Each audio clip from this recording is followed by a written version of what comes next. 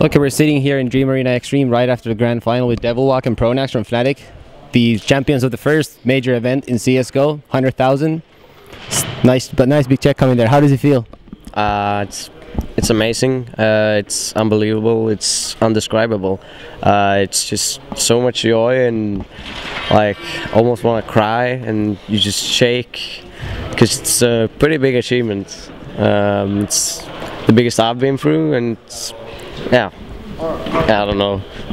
Well, Pronax, obviously your teammates are even younger. I mean, they haven't been around for too long, but you've been around the 1.16 for quite a while, and you always were in teams that would get to like top 3 finishes in tournaments, but you never could quite get here where you finally got, especially coming in just maybe 2 weeks after you joined the team or so.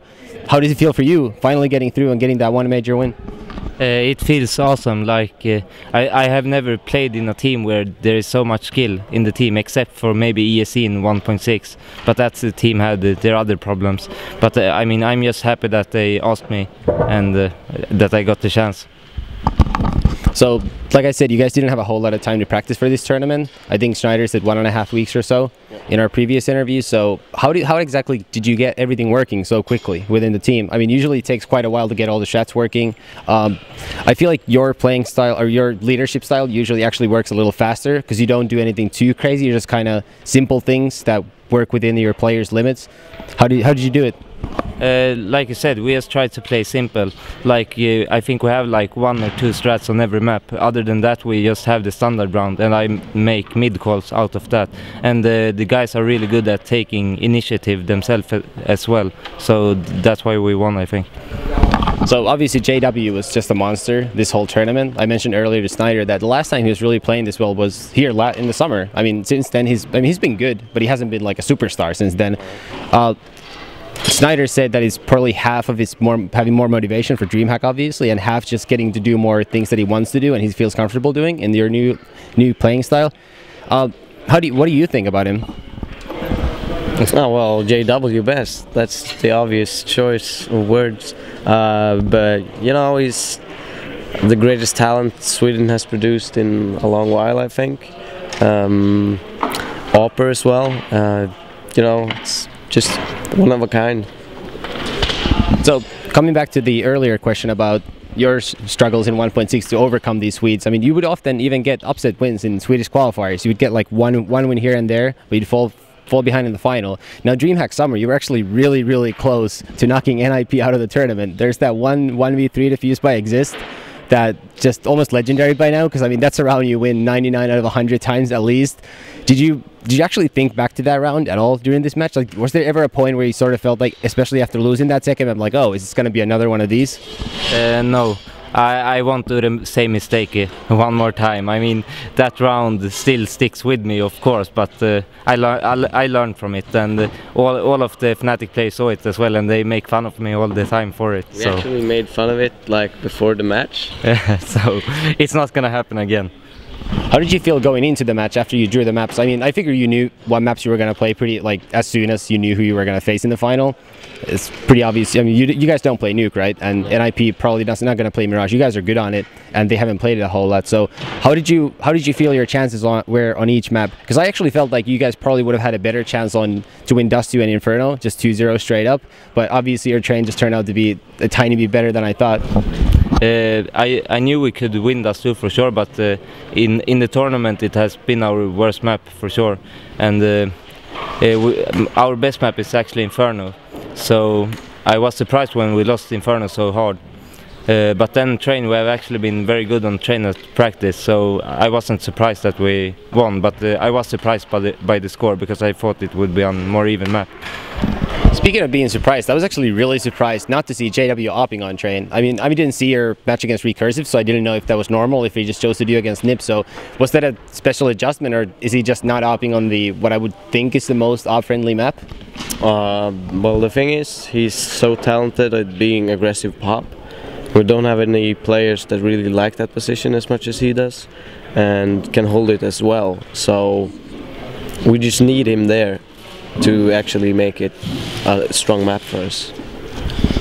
how confident were you after the 13-2 lead? Obviously, on Train is a map where you could theoretically lose that, even though it's a massive advantage. Now, I mean, it's pretty much over once Get Right didn't see Snyder on the pistol round. You know, he actually saw Snyder on his screen. Oh, really? Yeah, he saw Snyder behind the barrel, but he's like didn't look there, I guess, with his eyes. How confident were you before the pistol round? Did you ever think that there was maybe a outside chance NIP gets the pistol, they get things rolling, and you still have to really struggle and work for it? Yeah, for sure. We just said like take one round at a time. Like don't stress, and we were just so focused. And I know that teams can come back because we did it on Dust 2 as well. Our T side on Train is really strong, so I wasn't personally that worried, but I mean NIP is NIP, you know, that's probably why you would be nervous, but not our T side is really strong on Train as well. Okay, so Devilwalk, you guys have, I mean, pronax is not really included in this because he's been around so much longer, but you guys have come a really long way since the time JW and company, I'm not sure if you were playing them, beat NIP in that online match late last year, and then you went to Copenhagen Games, you did pretty well, you broke out of DreamHack Summer. I mean, it's been a really big year for you guys. How does it feel just coming out of nowhere and just getting to this point so quickly? Well, it's unbelievable as well, but it's all about like having fun while you do it, and we've just had so much fun. And you just keep improving and improving just because it's so fun. I don't know, it's just comes naturally, I guess, with it. So yeah, but it's unbelievable. And it's really like it makes yourself proud, and yeah. So something people have been wondering about quite a lot is Karn was sitting right behind you with a headset and a laptop. So what exactly was his role? Was he a motivator? Did he offer any advice? What did he do exactly on the stage, sitting behind you during that whole series? He just like pepped us up, like said things like, "Come on, guys, just keep calm," and just motivations stuff, like just stuff like that. And maybe sometimes he said like, "Yeah, you should push there," or like just small reminders, basically, but nothing major. Okay, well, I think that's about it. Once again, congratulations, winning the biggest tournament ever in Counter-Strike and the first actual major in CSGO. Where are we going to see you guys next in terms of tournaments? Do you have anything planned? Dust 4. We might just have to add something here at the end just to give context to that answer. Do you guys have any shout-outs? Any sponsors you want to thank? Yeah, we want to thank all our sponsors, Fragnet, MSI, Winamax and SteelSeries. Anything else you want to add? Karn and Daniel and the whole Fnatic crew for cheering for us, and Vox, Eminor, they were really supportive throughout our whole tournament. We met them in China, and yeah, they're good friends. All right, well, thanks for the interview. Congratulations once again, and this is HLTV.org signing off from Jönköping. We just include all of this and be like, this is what happens when you have to play from like 9 a.m. to 2 a.m. for 3 days in a row. Like, this is what happens. You can't have these schedules. Train, we have actually been really good on Train on practice. We haven't played it a lot in tournament, but because we really like Inferno. So, yeah, well, I thought we could win Train for sure.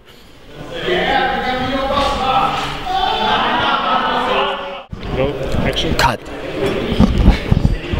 So you guys already knew what maps you were going to play as soon as you got through Complexity. Obviously, you guys don't play Nuke. You guys are very good on Mirage. It's very likely NIP was going to remove that. How did you fancy your chances on all those maps when you saw the breakdown and you actually got through? I actually thought you would have a better chance to win the first 2 maps than Train.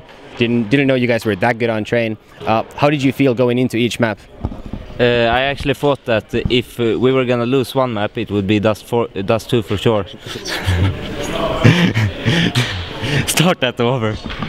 Can we start over from his answer? Okay.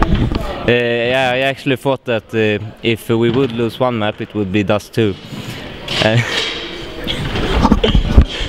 Get it together. Yeah.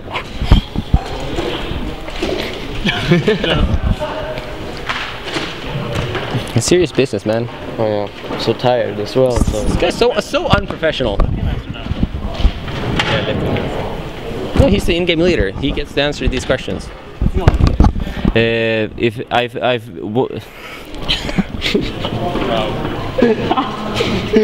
Oh fuck, okay. That was sick. Okay, let's. Okay. Oh. Okay, good.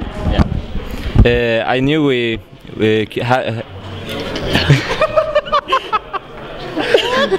This is impossible. Let him answer! Yeah. Okay, give that question to him now. I'll just do this the whole time. You're destroying my life here. We're gonna make. I just can't look I don't at even know pronax what I'm when gonna answer anymore. He said +4. I just can't look at his face. You know, the bloopers video would probably be more popular than the actual interview. Okay, we good? Okay, I'm gonna try to answer. Easy. Breathe. Dust 2. We just start from Dust 2.